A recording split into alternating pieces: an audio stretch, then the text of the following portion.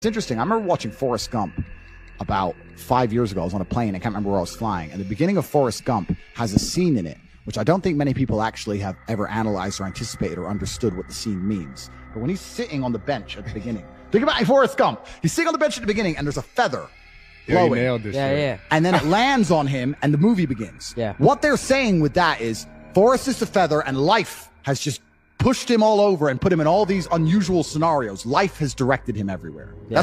That's what it's saying.